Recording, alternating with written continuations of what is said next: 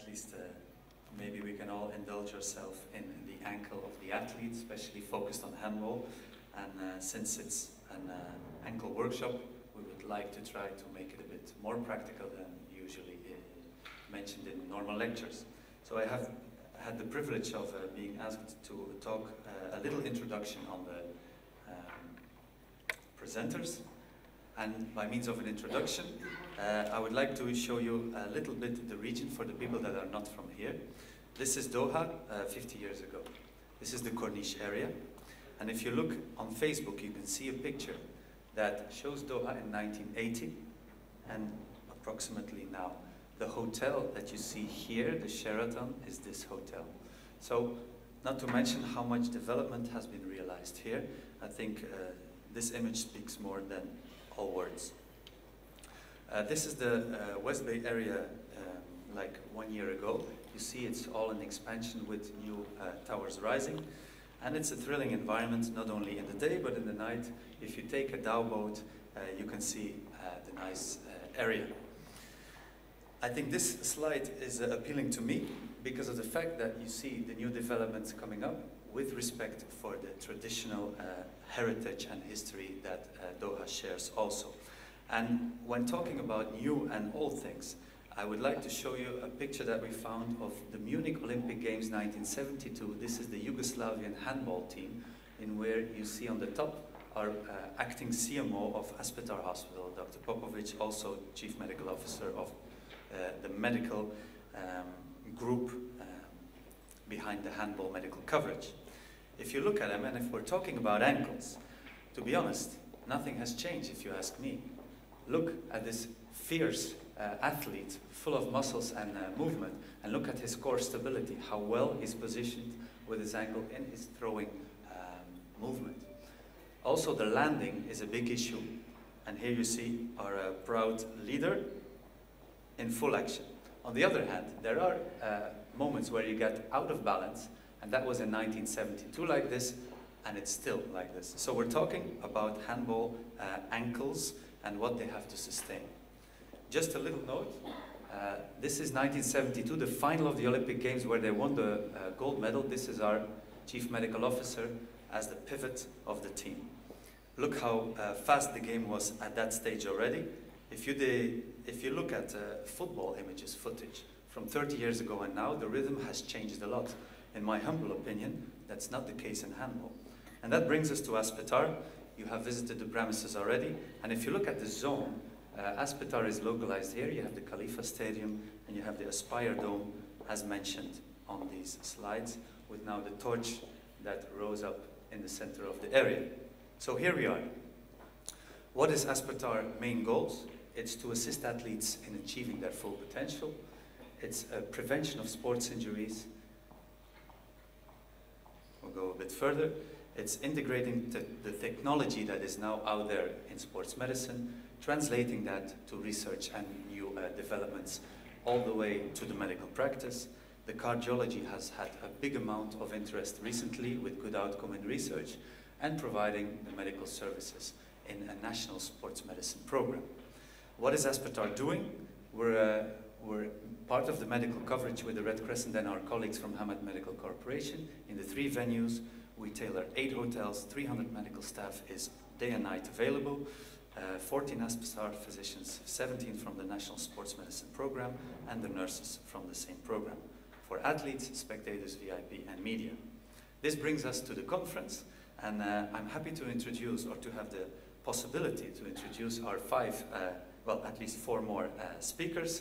This is our team for today. We have Mr.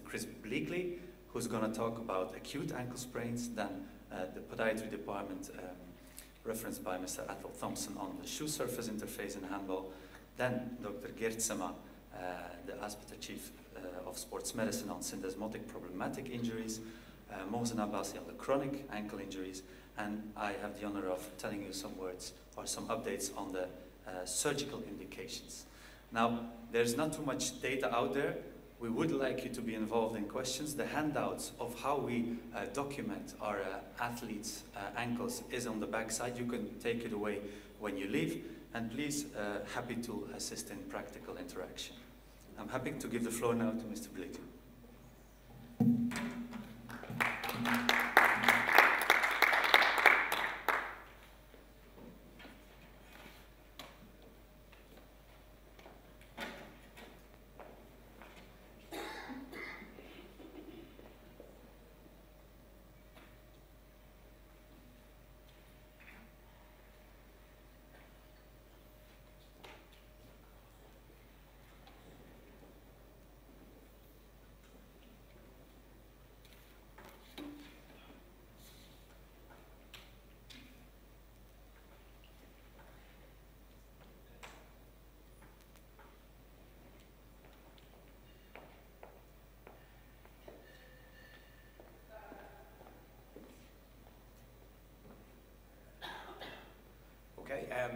thank you very much, and it's great to be back in Doha. It's great to be back in this fantastic facility.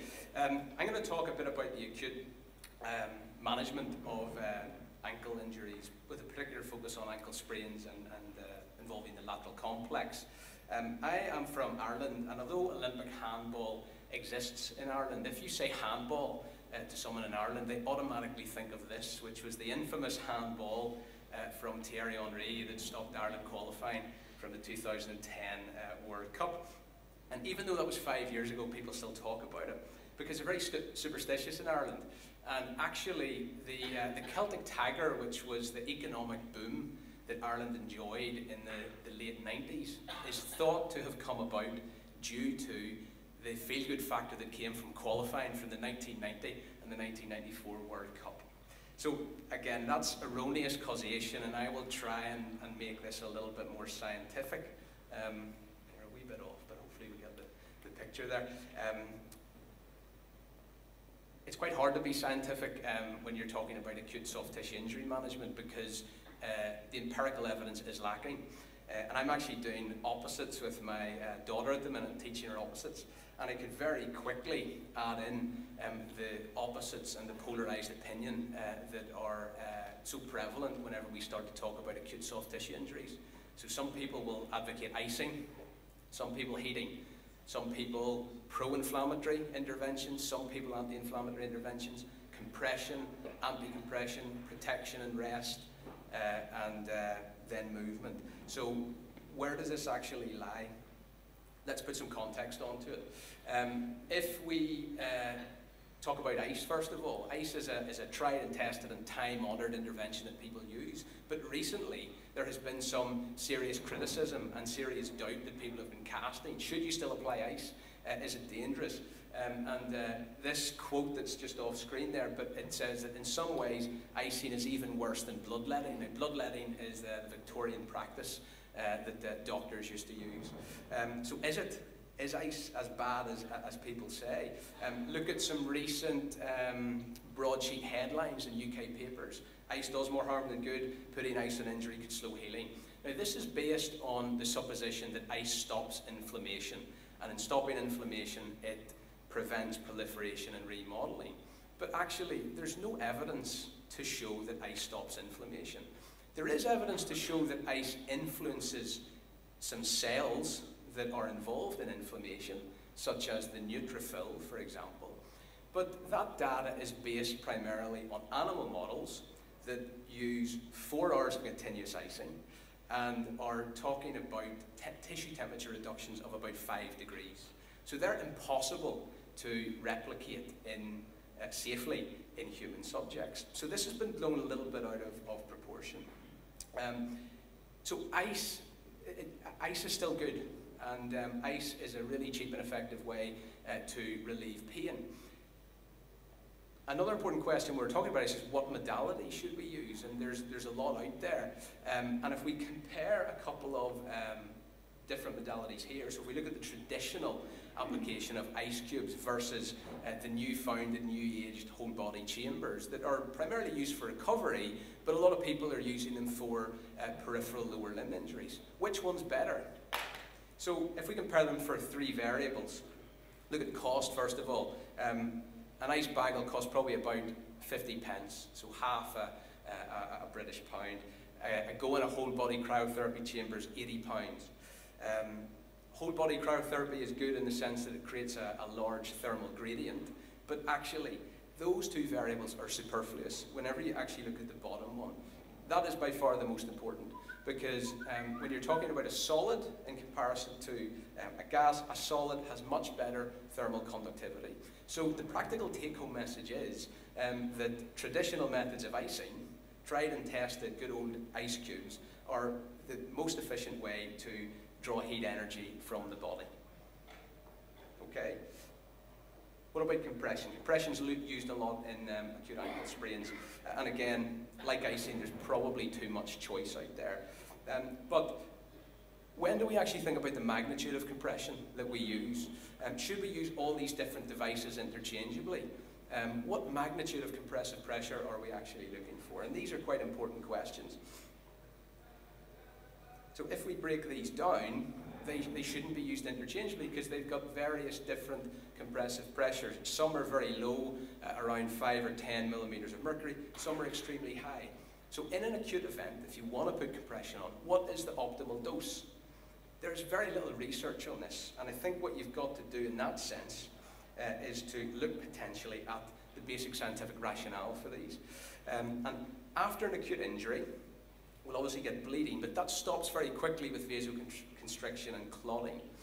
The other key important activity that happens is white blood cell activation. And remember, white blood cells, like neutrophils, are on the scene very quickly. They're very big, and what they can do whenever they're sticking to the sides of the vessel wall before they start to transmigrate across into the injury site, they can start to block blood flow. And the same thing will happen because injuries cause a disruption to the osmotic balance. So fluid starts to get drawn out of the vessel and into the interstitial space, and that causes vessel collapse. So is there any rationale, when we consider that's what's happening at the capillary bed around the injury site, is there any real rationale in the acute phases to apply high levels of compression? And I would argue probably not. This was one of the rationales for the development of kinesiotape, which, if you think about it, is kind of an anti-compressive device. The premise is that when it's put on the skin with a stretch, it crimps the skin and the superficial tissue to try and prevent collapse and to try and allow a little bit more lymphatic flow and a little bit more venous return in there. And that's a fantastic premise. And it looked very promising because when people were taking kinesiotape off, they had these wonderful, exciting and really varied patterns of bleeding, as you can see just about on the bottom right. But unfortunately, the evidence base wasn't stacking up with this, and unfortunately, I've got crop circles up there because kinesiotape's a bit like crop circles. They look fantastic. It's a very mysterious pattern that it causes, but when it all comes down to it, they probably don't mean that much. And kinesiotape probably doesn't mean that much for acute injury management. Modes of compression that are available, for example, in accident emergency departments in the UK, are things like tubey grip, and the UK NHS wastes thousands upon thousands of pounds in this. And this is a really important point. If you're putting compression on, particularly around the ankle, it needs to conform to the joint and it needs to be graduated. And again, logically, a tubey grip is a tubular bandage, and you're putting that on something that is L-shaped. And if you've ever had a tubey grip on your ankle, one of the first things it does, it pulls you down into dorsiflexion, or plantar flexion. And plantar flexion is not a particularly good position to walk in, and it's not the best way to activate your venous muscle pump if you're planting on your foot. And there's a lot of evidence, recent evidence, to show. So I think in terms of ankles, and hopefully this is people will be in agreement with this, it's most important to conform around the area, and something like a horseshoe wrap that is nice and snug and well fitted is probably the best way. And I don't think that the premise is to try and drive fluid back into the vascular system. I think that it works more by actually relocating the edematous fluid away from the torn ligament ends, because torn ligament ends, particularly around the ankle, are very sensitive. They're very pain sensitive, they're very sensitive to pressure and chemical irritation. So if you can squeeze that away, then you provide a much better window for rehabilitation. Should you still elevate? Elevation works and fits beautifully with physical principles. Gravity exerts a force on a column of fluid, and the larger the fluid, the larger that force is. And that force is manifested in hydrostatic pressure. And hydrostatic pressure forces fluid out of the joint. So by elevating, you take away gravity, you decrease the hydrostatic pressure. So what elevation does is creates a very nice window to perform some nice pain-free, potentially range of movement exercises. Does it work long-term? Probably not, because if anyone has had an ankle injury or post-surgery, they put their ankle up, it feels great, you put it down and you get a rebound phenomenon pretty much straight away. So it does have a use, it does have a role, but probably not in isolation. Now, I haven't talked too much about electrophysical agents, and there's a reason for that. We looked at the evidence base for this in 2008, and it wasn't particularly good in terms of laser and ultrasound and other forms of energy therapy. And there hasn't been a lot of high-quality studies since that time. But looking aside from empirical evidence, if you think about what you're trying to do ultimately after a lateral ligament sprain, is to return it as far as possible to its pre-injury state. Entropy is a measure of the amount of disorder in a system. Okay, so these two pictures have got a low level of entropy. Okay, these have got a high level of entropy, high levels of disorder. And the laws of physics dictate that if we want to move something from a high level of entropy to a low level of entropy, we need to give energy into the system. It doesn't happen on its own. So energy can come in the form of lots of different things. We could shine a blue light on that, or shine a red light, or put some ultrasound on it. It's energy, and some of it might be absorbed, but it's not the type of energy that ligaments are used to responding to. Ligaments are used to responding to, they're mechanosensitive, so they're used to responding to mechanical energy. And that is the most powerful tool and powerful weapon that we have. And again, I think that's summarised really nicely in Kahn and Scott's review within BGSM. And I think that basic principle, coupled with that study, really motivated myself and some of my co-researchers to really look at what we're telling patients and to look at the mindset that people have when they're approaching soft tissue injuries. And I guess that we were worried that advising things like protection and rest is fine, but does it create a mindset of unloading? And that can sometimes be quite difficult to break. And that really motivated us to look at the acronym of PLEACE by adding in this phrase of optimal loading to try and maybe change that and get people thinking a little bit more. So we have elaborated on this, and there's an editorial coming out, I think, in next month's BGSM, where we're looking at what optimal loading is and what it isn't. And I'm going to try and just put that into context in terms of an ankle sprain. It's not meant to be a cookie cutter type approach, but more a series of principles that will hopefully get you thinking and get you challenged a little bit more as a clinician. So in terms of post-ankle sprain, walking is a form of loading, but walking needs to be done well, and it needs to be done well before you start to run. And that sounds like a very obvious statement, but people fail to get full dorsiflexion back, and there is a significant amount of evidence when we look at the chronic ankle instability model that 2 or 3 years down the line, the people that are suffering from this have got a fundamental change in their arthrokinematics. So a knee-to-wall test is a really nice thing to look at, coupled with some nice manual techniques to try and get that back. So loading is important, heel striking is important in terms of driving a vascular pump and increasing venous return. The other thing to consider when we're loading tissue in the acute phases is that often it's inhibited, and the idea of a reflex inhibition, sometimes called arthrogenic muscle inhibition or arthrogenic muscle response, it kind of makes sense. And if you look at a muscle like tibialis posterior, which plantar flex and inverts your ankle, that recreates a position of injury, and it doesn't take your brain too long to work out that when you activate that muscle it causes pain, and that can create quite a lot of inhibition in there. So that's very important to get back, and I think in terms of the early exercise that we do, it's probably better to focus in on activation rather than pure strengthening, and that's two slightly different things.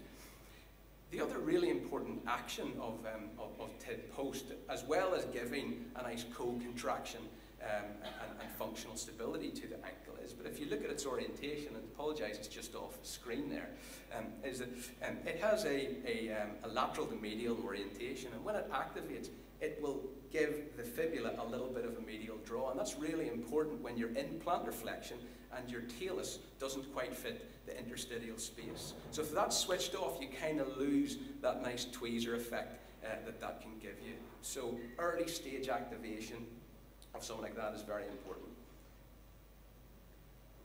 Okay, in terms of activating our sensory motor system, the focus is not on feedback here, the focus is on feed forward. Daniel Fong's done a lot of work and some nice case studies on this, and this is an extract from one of his studies. But if you look at the blue arrow, that's probably where our perineals will respond and react, 0.05 seconds. And look at the shape of the ankle. We're probably injured already at about that time, so we've probably gone beyond the point of no return. It's not to say that perineal activation isn't important, but the focus is probably more on the feed-forward component of our sensory motor system rather than the feedback. And I'm not sure that we always do this particularly well, and I think the earlier we can start it, the better. It's activation, it's not strengthening, and instead of giving people lots and lots of peroneus brevis activity and rep and rep after rep after rep and sitting, then maybe a better cue is to look at some modified calf raises and try and find a way to activate peroneus longus. And again, using some cues such as keeping your the ball of your foot planted, because obviously one of the key roles of peroneus longus is keeping your first ray on the ground there. If you want to optimally load a ligament, then you've got to think about what the ligament's function is, and particularly its morphology. Lateral ligaments are very different than other ligaments in the body in terms of their structure and function. In fact, if you look at some of this evidence, they're very different than the ligaments in the medial side and very different than the ligaments in the subtalar joint. Actually, the lateral ligaments they're really quite simple. They're dense, tightly packed bundles of collagen, which tells us that their role is primarily primarily focused on controlling tensile force. So we've got to try and recreate that in some way if we want to activate and stimulate. Possibly a common mistake is to get people standing flat, get people standing on a wobble board, which is fine if you want to improve postural control. But again, are we thinking about the anatomy there, and are we matching up the position of our loading with our anatomy? So some of the ways in which ATFL will be loaded will be more in plantar flexion. It becomes much more of a lateral stabilizer, and also in foot internal rotation. Whenever we're planted down, particularly with no shoes off, I'm not convinced how much specific tensile loading that we're actually going to get on a lateral sprain. Optimal loading should involve reps, and again, I've put in here taking a Bayesian approach to rehab, but it's basically looking at or accepting that in the early stages post-injury, what we think a movement will feel like will be completely different to what it will actually feel like. And this is the basic premise of Bayesian thinking, in that you've got a prior, what you think something will be like, you then add data to it, which is the movement itself, and then you change your opinion on that. So the bigger the differential between what you think a movement will feel like in the early stages and what it actually feels like will cause a lot of rigidity. As those two things get closer together, then movement starts to become smoother, coordinated, and we can move forward. But in order to do that, you need to be prepared to fail. Failure is good during rehab tasks. Rigidity is not, and I think, again, one of the key things that we need to consider, even in the early stages, is that the foot and ankle has got a dual role. It can't just be rigid all the time. Yes, it does act like a rigid lever, but it also needs to be flexible and conforming for full function. I think if we challenge people too early and they start to develop these rigid movement patterns, then we lose that ability to be flexible and to conform to different challenges. In terms of proprioception in the early stages, perhaps we focus too much on postural control, and I think the early stages, when we're maybe a little bit less functionally capable, is a good time to actually focus in on proprioception per se. Proprioception really involves joint positional sense and kinesthesia. So joint positional sense, the ability to match joint angles, and kinesthesia, the ability to sense force, not only the direction of force, but also the magnitude of force. And I think a common mistake that people make is whenever they're maybe doing some manual work, or they're getting people to manually use of manual muscle testing or therapy, is that they focus primarily on maximal voluntary contraction. And that's not really applicable. You need to work through the gears, if you like. And again, looking at joint positional sense, working in a non-weight bearing and also in a weight bearing position is extremely important. This is a key question. How much loading is enough? This is probably a bit of a cop-out, but I said I didn't want to make this a cookie-cutter approach. How much loading is enough? I think you've got to take into consideration, you need to load the tissue enough to get a mechanical and a neural stimulus, but avoiding pain and avoiding aberrant movement patterns. Bear in mind that ligaments are viscoelastic. So viscoelasticity means that the stress and strain curve is not linear. It also means that the mechanical properties, the biomechanics, will change according to time, and they will change with cyclical repetition. And that gets increased post-injury. So perhaps the reps need to be shorter, the rest time needs to be higher. Optimal loading should be pain-free. And again, if you look at some research evidence that breaks down, histologically, what nerve endings do lateral ligaments contain? Well, they contain broadly four different categories of afferent nerves, but the majority of them are free nerve endings, which means that it's got a preponderance to relay pain. So it's very difficult to challenge the other afferents in a meaningful way if all we're feeling is pain in the area. It's difficult to multitask in that sense. Optimal loading should be variable, and again, there's some great work that nice editorial that Phil Glasgow and Nikki Phillips and myself have written in BGSM, looking at what variation means in rehab in terms of developing a robust athlete or a bust joint that is less likely to get injured. But varying the types of load that you're giving is particularly important in the early stages for the reasons I mentioned, because it can prevent accommodation. It also creates a little bit of stress shielding so that we're not loading in the same way in the same part of the ligament over and over again. So, in summary, I'm going to stop talking very soon. Avoid polarized opinions, particularly when it comes to the acute soft tissue arena. I think you've got to still consider ice compression and elevation as viable treatment options, but you've got to match it to the case in hand. Other forms of electrophysical agents don't really match up with the basic laws of physics, I think, and you've got to bear in mind that above everything else, that ligaments are mechanosensitive structures. Optimal loading is mechanical, it's variable, it considers the anatomy and morphology, and ultimately it has to be pain-free, particularly in the early stages. And a final thought, the other thing that people think about when you talk about handball in Ireland, it's not that we're so poor that we can't afford squash rackets. This is actually traditional Gaelic handball. So there it is. Thank you very much.